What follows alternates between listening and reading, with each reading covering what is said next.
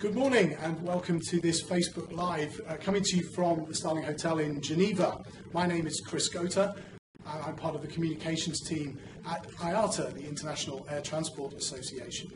And we're here at the Sustainable Aviation Summit, which is run by the Air Transport Action Group. It's a yearly summit looking at sustainability issues, and we've just come from the main plenary room hearing a session looking at the Sustainable Development Goals, the UN Sustainable Development Goals, which is a hugely important set of targets and goals for the world, which the UN have set up. And I have with me a distinguished panel of guests to talk about these goals in the context of aviation and what air transport is going to do to help the world reach these goals. And we'll go through some of those goals over the next 30 minutes. So thank you for joining us, and thank you for joining me today. So I'm going to start by asking you all to introduce yourselves for our audience. If I could start on my far left, and Dirk, if you could introduce yourself and perhaps also give an example of the most fun or most interesting or most exotic place you've ever flown to. Yeah, you said so. My name is Dirk Glisse. I'm the director with the World Tourism Organization. I'm the director for Sustainable Tourism Development there. And when you asked me that question, my first thought was, what is exotic? And exotic is actually, for me, something which might not be the general perception. I live in Spain. I lived there for a long time. I have sunshine each and every morning I get up. There is hardly rain. For me, my dream destination is going back home to the Baltic Sea, where we have wind, where we have rain, where we have lighthouses, where I enjoy with the family a completely green environment, where I relax. So for me, this exotic means the other thing. Great, thank you. Yeah. Right, hi, so I'm Gail Clintworth. I'm with the Business Commission for Sustainable Development, which is trying to get business to drive forward the SDGs. And I'm a partner at a company called Systemic. I'm South African, come from Africa. I've got so many places that I love, but one of my best is when I can get a little plane from Nairobi and fly to Mombasa, so that I can go in Kenya, so I can go to Kilifi, Bofa Beach, which is one of my favorite places in the world, and just chill out in African nature. Wow, that sounds fantastic. Thank you very much. Kati. Yes, I'm Kati Yamaki from Finnair, looking after sustainability, so Director for Corporate Sustainability. On top of that, I'm board member of Plan Finland, so looking at the SDGs on that perspective as well as Finnish Business and Society board member. So sustainable development is very familiar to me. But when it comes to the exotic or favorite places, there are so many of them, and I completely relate to what you said. But for me, exotic was yesterday when I arrived. I went to have an evening dip at Bain de Paquis, the Geneva Lake, so I went swimming there. It was completely dark. I was there with ducks and the swans. People were jumping off from sauna as well. That was exotic, even for me, coming from Finland, in the city center. I am impressed because it can be pretty cold in LA, even late well, summer. Coming from Finland, you know, nothing is cold. Excellent, thank you. And for my answer, yes, of course, a whole world to choose from is very difficult, but I do have a wonderful memory of going to Iceland. For my wife's, I took her there for a milestone birthday of my wife. I went to see the age to spare her, but yes, and we had a wonderful time in Iceland, so that certainly stands out for me as one particular place. Okay, so looking at sustainable development and the sustainable development goals, I think what we heard in the session that we've just come from was that it's really not about a list of things that aviation helps with or doesn't help with. It's about creating aviation as the sustainability of your everyday existence and business and how you motivate your employees and all of these elements. So my first question, I suppose I would put, and I'll perhaps start with you, Kati, as a representative of the aviation industry, is do you believe that sustainability is part of the industry's DNA enough? I think it is, and I just got this great publication in my hand, and I was kind of contributing to that as well. And I think it was great. I think it's the first industry who has really, as an industry, done something like this. And it's to show really that we are capable of answering to every 17 SDGs in a way or another. And I kind of shared, I think it was a great panel, but I kind of shared the part of, or I remember the part when somebody had said that they felt a bit hesitant to come to the panel because you have to usually defend the industry. But now it's completely the other way around. And I attended this summer the high-level political forum and high-level business forum for SDGs in New York with thousands of delegates, and it was a great event. And there I was kind of ready to defend the industry once again, but I heard the speech from one of the representatives coming from the developing countries, and they said that we cannot develop without aviation industry. We need aviation in order to develop in the future. And that kind of gave me already like, okay, I'm here and we can contribute, and this is the good example of how we can relate to all different SDGs. And, so I think it's in our DNA. We've been concentrating a lot, defending ourselves for the climate, and we still have to do. We need to reduce our environmental impact, that's for sure. But we can also contribute on the social and economical side, and kind of balance the whole the effect of the industry in that sense. And Dirk, your particular specialism, I believe, is tourism in this sense. And so, do you believe that aviation has sustainability in its DNA to the same extent that perhaps the tourism industry has had to embed that in its DNA? It's. I would start with a reflection related to where we both come from, and that in the past there is a very strong dependence on aviation, but at the same time the tourism sector and aviation not always have aligned policies, meaning that they actually presented their cases in a different format. Very often using just the economic argument. And that's what I said during the panel as well 10, 15 years ago. The sector used the economic argument, said we need this and that because it's producing this and that economic impact. That was lobbying. That is fine. It's part of lobbying that you try to provide the evidence. But nowadays we are in a situation where this happens differently. No longer we just see that an economic argument is presented, but holistic arguments, looking much wider at the different impacts an action has. And these actions you only can realize when you are talking to others outside of your goldfish bowl. And that is what we are doing here. And I'm an eyewitness of IATA having gone that way. Starting from an economic argument, now looking much wider, and what we want to achieve is not only using that for the argument, but for the true belief that we together can manage and find better, not suboptimal, but optimal solutions. And for that, you need a lot of dialogue, open dialogue, and that's what we have seen success factors of sustainable development, that you bring up issues without the fear of being caught that these issues might not be resolved because they are interlinking. And if we are looking besides these classical interlinkages, then we can say we have built a resilient and sustainable approach. Then we have built a truly meaningful partnership which goes beyond the publication. That is fundamental. And dialogue, continuous dialogue, is part of that. Thank you. We're going to come back to that dialogue point, I think, in a little bit. But Gail, in terms of, you have a wider perspective of different businesses and how they respond to sustainability. Where do you place aviation vis-a-vis other businesses? Is it ahead of the game? Is it behind? What's your take on that? Okay, so I don't know everything that you're doing, right? I think this report, wherever it is, I think this is great. So this is good. The impression that I've got is that you've been completely obsessed with the fuel issue, right? So basically abatement, fuel efficiencies and alternative fuels.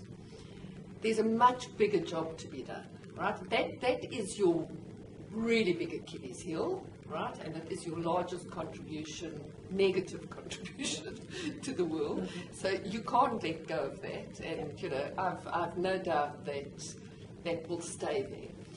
But, you know, if I think about the procurement of this industry around the world, I mean, how much do you buy? You must buy a huge amount, right? I don't know how much sustainable sourcing is built into everything that you're doing. And I was writing down some little ideas. You know, I was going, why don't you build a plane that has all of the inside made from completely recycled material and material that is straight, you know, fresh from the oceans, for example? Why don't you start doing something that's kind of a little more exciting than just talking about fuel? I'm going to add one more. I think there is something that you haven't got yet. So here we've got all the sustainability kind of people, right? When I go through a lot of the annual reports for the aviation industry, safety is up front, okay, which it has to be. And then there's something like about carbon over there, but there's not really anything about the role in society as part of the strategy. And I think that's, again, is something that you guys could grab. And that's excellent. So I would just like to come to an airline. Tell us about the role of society as you see it then. Well, I really see that, and we've been reporting on the whole sustainability since 2009. So it's a kind of long-standing job for us. And now, actually, on Friday, we will have the aviation TRI workshop, trying to find all the different parameters and material issues to us. And like you said, and I've said before as well, that the supply chain is huge. And we have to look at the supply chain. And for instance, Finnair joined the SEDEX system in order to trace better our supply chain, because we don't buy anything, or we don't manufacture anything anymore. So even the services, all the services at the airports are coming from the service providers. So we really have to look at our supply chain as well.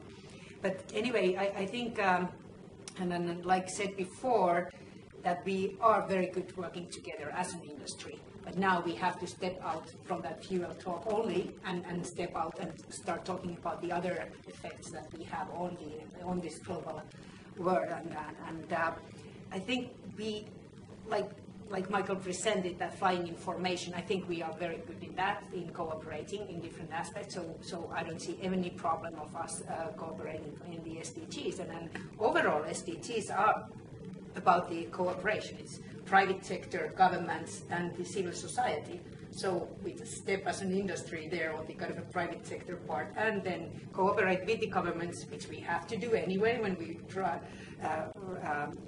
around the world, and then working together with the civil society and trying to really map out all the different ways that we can contribute. In your position at Finnair, do you find that it's difficult for the rest of the business to kind of lift its mind up from the bottom line? We know that running an airline is a very difficult business to make money in. So is that difficult for some people to kind of lift their heads up and think about these wider issues? Yeah, but it requires us also to change the language. If we start talking about the SDGs and then completely different language than our business leaders use, it's going to stay in sustainability department. So we have to change our language. Really start talking about business as well while we talk about SDGs. So then that makes it easier. And also what Gail, you told that you did the same kind of exercise with the Unilever about the SDGs, so they've done that. We did a couple of years ago in our report that all our management team members needed to tell what sustainability means in their field. So kind of a similar exercise needs to be done for most of the businesses, I guess, in order to get the SDGs really to business relation and then to strategy, business strategy. There shouldn't be a sustainability strategy and business strategy. Right. They need to be combined. But we also have to combine the language. We cannot just talk the kind of overall. Chris, in that context, I would like to come back on the DNA question you asked before, whether the sustainability is in the DNA.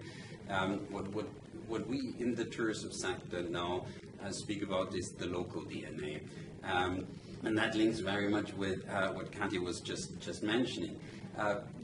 You should not see in tourism the tourism product just as a product on shelf, an economic product. The tourism product is an experience, and we want this experience also be a desired experience by the visitors.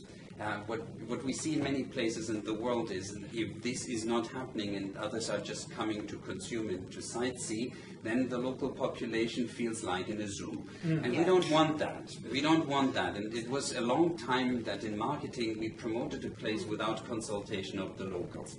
But now it's about the local DNA. The local DNA, knowing the people, knowing what they want, and inviting others to their places to make those experiences. And that links into local sourcing, producing then already on the way in to the destination experience, which is different, which is not looking like a hospital when you are entering an airport, where the airport is reflecting already what the locals are proud of, what they eat, that the airline tries to communicate these values on board. It must not be just all the time the same, but there you see a way of communicating what in the end can be sustainable. Not necessarily must be, but if sustainability is communicated that way and is lived that way, then it's authentic, then it is something desired. We should not think of just sustainability as another product which is adding, as Kati is saying, to the desired list and putting it, in the worst case, just in parallel to the business plan. No, it must be something desired. Okay, maybe you could talk a little bit more about that. In your experience working with the businesses you've worked with, can you think of some good examples where there was this almost interconnected sense of the business strategy and the environment strategy coming together?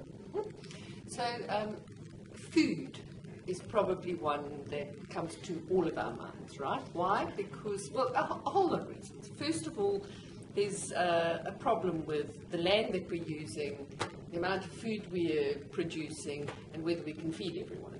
There's also a problem with the kind of food that we're giving people to eat and the fact that everyone's becoming obese and suffering from diabetes. So the food industry's grabbed hold of this thing because they had to, right? How have they done that? Well, let me talk about sustainable sourcing. And let me talk particularly, again, so I was involved in running some big brands globally, where you can absolutely link the ingredients that are going in to the food that you're producing to make sure that they are sustainably sourced, right, in the local community, sometimes more globally.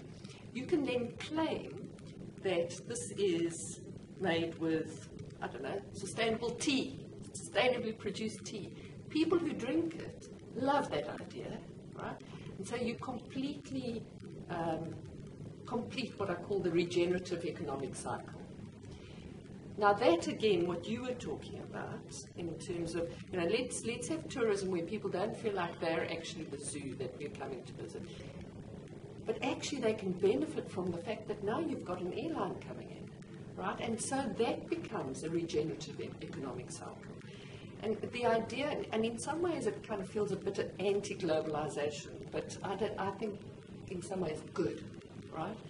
We have to make sure that, where we buy, where we source our stuff from, and where we go into, that we actually are leaving something behind and using what people have as resources there to build them up to. Right? And then that becomes regenerative for all of us. So, yes, food, ingredients. So what I'm hearing perhaps, and Kati, you can maybe talk about this as well from the airline perspective, is that the airline, if it needs to adopt a mindset of being rooted in the communities, not just that it's a flag carrier base, but the communities it flies to. And think about those communities it's flying to, the people at the other end, and not just the people that they're in the plane, but the communities that they're reaching out to. And if perhaps an airline can start to think of it in those terms, it will start to think about this wider supply chain and the tourism issues that we talked about. Does that make sort of sense? Yeah, and I think in that sense we are kind of going backwards as in kind of in this world, because it used to be that if you had a factory you took care of the environment, you took care of the people that were your employees, their families, you probably created schools in that area and so on. So I think we kind of have to go back in our mindsets in that way, that we really have to think about the communities. It's not only the business relationship, but you really have to, and that creates also goodwill. And then, so you might get the best people to work for you, you get the customers from that area, you get better relationship with the governments if you really contribute to that society also where you fly to or where you operate. Because you know, as an airline, you need good dialogue with the government also if you are planning to operate in some countries. And this helps us in that dialogue as well. So it's not only being so green at heart or being so good world citizen or a corporate citizen. It's only it makes business sense as well. Mm-hmm. And then you are hiring local people there at the airport. If they value your airline also contributing to that society, I think they will be better workers for you as well in that sense. If I'm putting this bluntly, but yeah. So, Chris, if I just can reflect on both Gail's and Candy's ideas and especially for our audience in the tourism sector, participatory planning is very important. It's very often forgotten. It's a very traditional principle. Participatory means that you engage the stakeholders and you talk to the stakeholders, that you ask them first, what do you want? And then you see the feasibility, you agree on the feasibility of that, and then later on you see, did we achieve what you wanted or not? And this is one fundamental principle which you can include in the product development and the services you are offering. There is no just this solution, because sustainability above all in tourism is context sensitive. Context sensitive means a solution which works in Finland doesn't work in Spain. A solution in the rural area doesn't work for the city. So the context makes it that we cannot come in with prescriptive models. The only thing which is prescriptive is that the governance model as such must follow a participatory approach, an evidence-based approach. And there it comes, Kati, when you send local sourcing, you can also source globally, but if you know the footprint, you need the information related to the goods you are purchasing. So far in the tourism sector, we're using here certification mechanisms, certifying that these products have met this and that levels.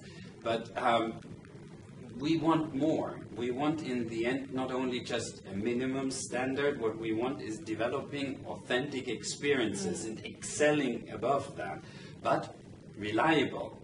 So this is currently the process. And coming back to the SDGs, there's where the whole SDG discussion proves to be now catalytic for governments, whether national or regional, for sectors, economic sectors and industries.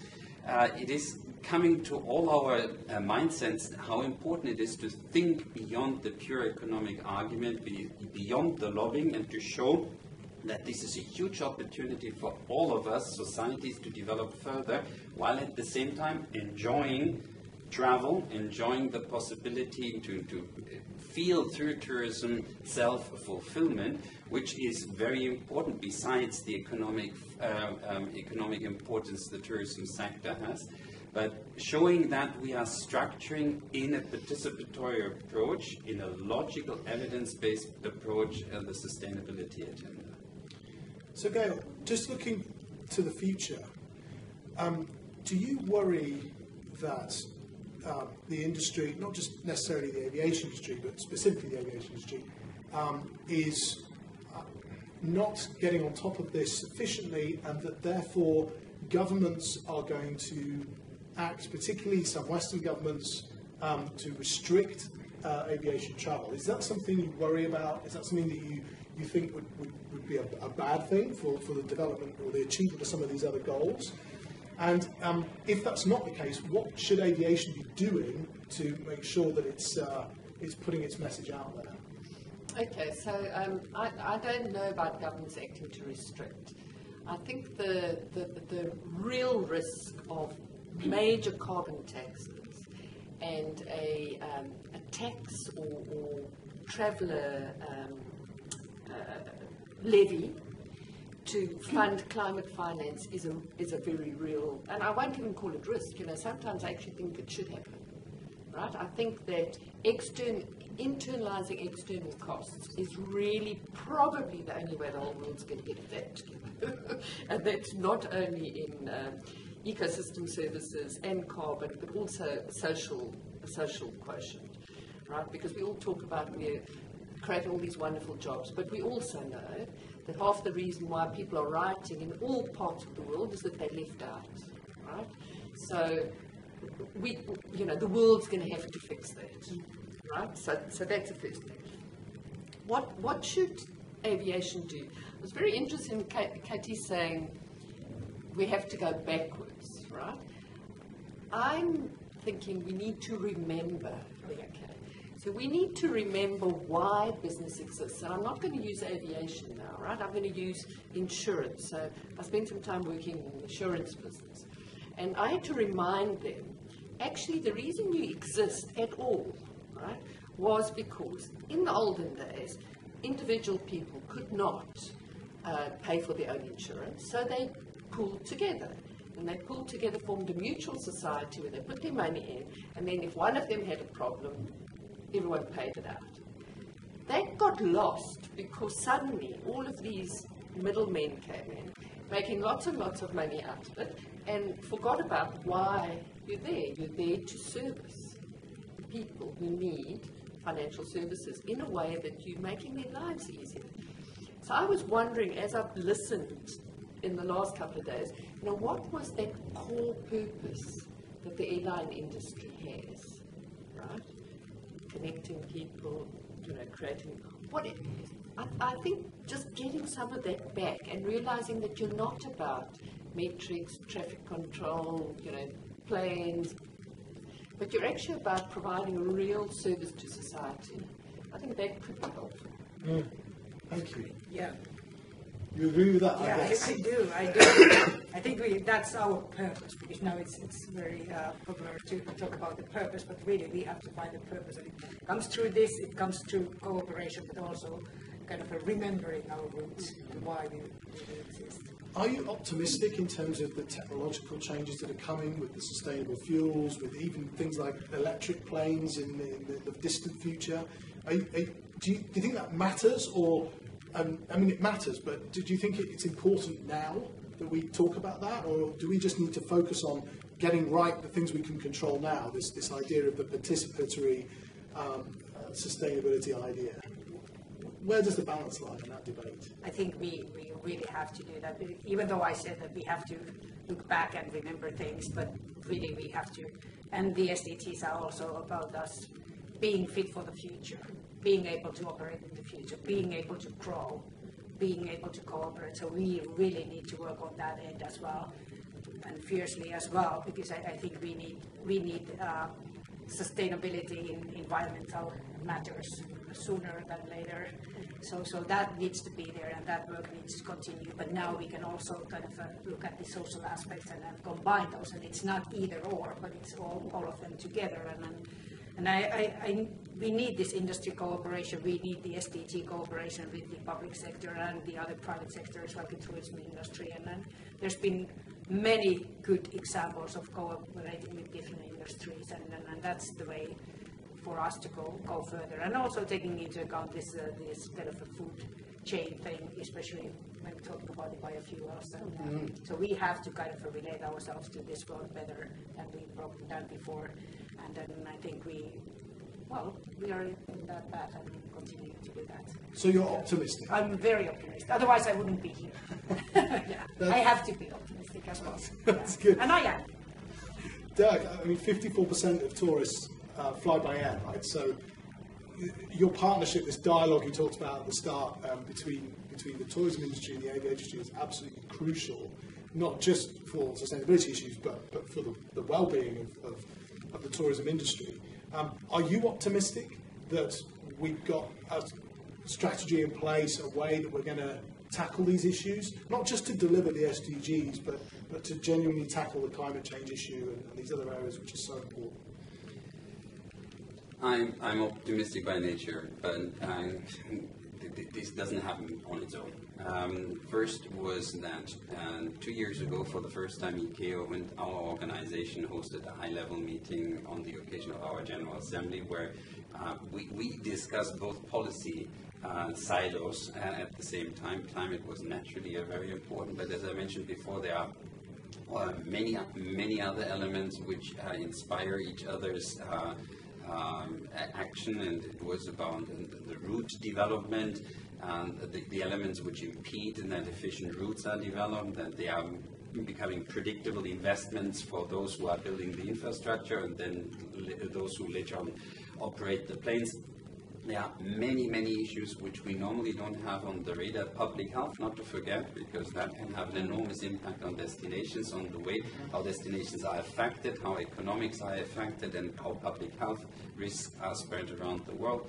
But let me come back before, when you asked the question, are you optimistic about aviation and climate? Aviation as such, just imagine in a world where it's not locked into carbon. It's a fantastic mode of transportation. Now, we have to see how the issue can be accelerated within the aviation sector to unlock your dependence on carbon. There are enormous efforts for us as an outsider we can see in the aviation sector underway where this is happening. However, aviation is fundamental for tourism development in small island development states, in landlocked countries, in remote places. It's very often important for the initial development of tourism in a specific region, and then using the multiplier effect for further development. That means for us in the tourism sector, we benefit enormously from aviation, a functioning aviation system, and a good commitment to reduce within the aviation sector to the maximum possible the footprint the sector is producing before being able to switch to carbon neutral modes of plane whenever they are. And I hear differing statements whether they start in 10 years or in 50, and I congratulated Kati before for the report Finnair produced on their 75th anniversary, where they looked not back. There she looked ahead. How is aviation looking in 75 years from now? A very inspirational report. And Kati, my wish, I formulated it before, now in front of the community. Do that again. It is fantastic. This kind of thinking helps us to leave the ball. Now, but in general, there's a lot of tourism also happening on the ground, especially domestic tourism, which is not reflected in those figures. And then we need to look for the right transportation mix. There we have, on earthbound transportation, much better possibility to get carbon neutral before, and allowing there the aviation sector, while they are doing their very best. More time.